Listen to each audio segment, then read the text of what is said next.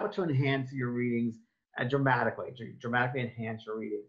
And I can say to you by that is the emotional levels. So remember, your emotional body is going to be activated every time you do a reading. So the emotional body should be present and feeling very much uh, on, like really emphasizing the emotions. That's a really great way to dramatically give a good message from the incident. What is, if I say I love you, why do they love you? What is the reason why the mother coming through and telling her daughter that she loves her? Why? Why is she saying that? What's in that love? Try to describe that love from the inside out. The more descriptive you can be with the emotion, the more dramatic it'll be, and it really enhances the messages. Once you use the emotions, and because everybody's able to sense things and feel things, the emotions shouldn't be that hard to bring in.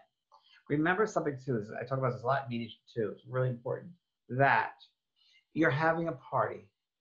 In that when you do a reading for somebody, you're having a one-on-one reading or a group reading, you're really opening yourself up, you're opening the world up, the spirit world, to come to an enhancement of love, that they've come here to love because they love their loved ones, and loved ones in the spirit world love them.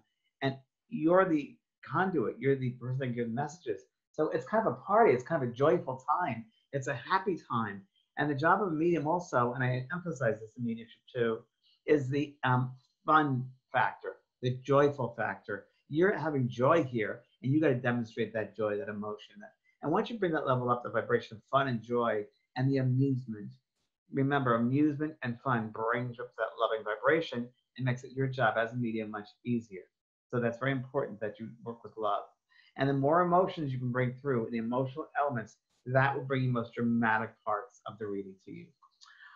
One thing I do to hope, well, I've told people this in my school over and over again in our phone calls. Some people find it's very hard to just tune in, to get out of the world. So much going on. Even in meditation, it's hard sometimes for some people. Meditation is great. I think meditation for some people is very hard because they're in their head too much. But remember, with meditation, you're going into the body. So from the head to the heart. And in meditation, you're going to use the breath. So I talk about that all the time, about going with the breath, using your breath, because you got to breathe, right? So as you're inhaling, you can inhale love and beauty and health into the body. Every cell, every organ, every molecule of your being is love coming in. All the way to the bottom of your toes, love, love, love machine. You're a love machine. And as you exhale out of your mouth, in for count of 3, out count of 4, or in count of 4, out to 5. Make the exhale 1 or 2 beats longer, right? You want to get it all out. So we'll just in for 3, out for 5. In 3. Love machine, grow, grow, grow, light, light, light. Oh, beautiful. And exhale. Blow it all out. We need to let it go, let it go, let it go. And energetically, what's happening is you're bringing in a renewal, a newness into the body, because everything's flowing. Remember, energy's flowing all the time. The only way things stop from flowing are if you limit it with your mind. So if you're limiting something, you're limiting the flow because it's an emotional upset you've had when you were 10 years old and it's still stuck in the body. It's stuck in your organs. You've got to release it. Now, it might take more than just a meditation to do that. You might do some inner work, transformational work that you need to do to get rid of that, to get to the problem. I do have some courses on this for that, but you definitely need some work with that to get deep into that, the root of why you're holding on to it. Is there anger? Is there resentment? What is going on that you won't let that go? So remember, to be in optimum health, there's got to be an openness for the flow to happen, for the energy, for the life force to come through. Life force.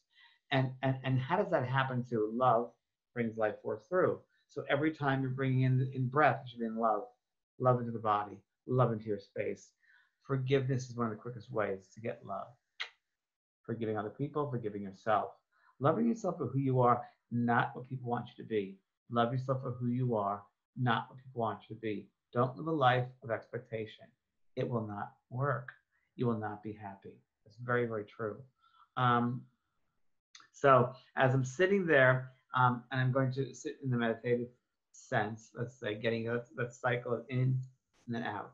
I find it really, my mediumship is enhanced dramatically, and I mentioned this in my phone calls, by sitting in a dark space for 15 minutes to half an hour. So I say the closet, putting myself back in the closet, or a bathroom, but I don't like a bathroom only because there's a window usually. I don't like outside sounds. So that's why I say a closet, because usually there's no window, you can't be disturbed. There should be no cell phones, nothing from the outside world, no disturbances, no children, no partners, no phones, nothing. Quietly, a chair, sitting in the quiet. Now, what you can do when you sit in the quiet, you're just going to sit. You can work with the breath, the meditation, or just breathe. Just breathe and relax. And after about 5 minutes, you're going to be like lulled away. And you may feel your guides or your spirit people come close to you and work on the etheric body, the energetic body. You might get thoughts dropped into your head of someone from the spirit world. There's so many things happen when you sit in the quiet. So it's called sitting in the quiet, and the quiet is very, very loud. Okay, quiet is very, very loud. For this point, I would say start with that. Now, there are different motivations and intentions sitting in the quiet. One can be sitting in your power, which is building up that energy part of it. But for just now, for this webcast, I'm just going to say for a lot of you are new, I think, just sit in the quiet. Just start with that and see how that feels for you. Because I just want you to get aware of what the feeling is like. You will be shocked. I'm telling you, you're going to be shocked because so many of us come back on this earth and it's like, is this it? Or this is all we are? No. When you sit in the quiet and you're in this focused place and just relaxing, you'll begin to become aware of the expansion of your soul because you'll be aware of how the spirit world activates you, how they expand the soul, they contract the soul, your auric field, expand it, contract it, expand it, contract it, and working with you, your sensitivity. It's just an amazing experience. It's hard to put in words. So it's more feelings, sensations, you know, and otherworldly sensations is the best way to describe it, I guess you would say. Colors you'll see, which you don't see here in this physical earth. So they share a lot with you. And the more you do it, the more they know that you are an instrument that they can use. And the more it will help with your mediumship. But you can't be a medium if you can't go inside first. You got to go in that quiet space within. You got to have a strong sense of yourself.